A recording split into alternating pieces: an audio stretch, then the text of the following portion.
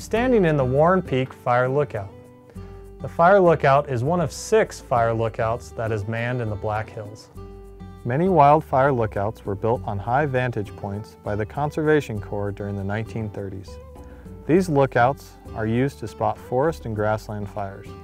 When fires are spotted, they are then reported to fire crews in the area via radio. The Osborne Firefinder is a tool that was developed in the 1930s. If there are multiple lookouts that see the same fire, triangulation can be used to pinpoint the exact location of the fire. While it is not common, wildfire lookouts in the Black Hills may spot up to 18 fires in one day. Lightning is the most common cause of fires in the area. Lookouts must be very dedicated to their job, often working 12-hour shifts and in some cases even living at the lookout. Although wildfire lookouts are not as common as they once were, they serve a critical role in early detection of wildfires.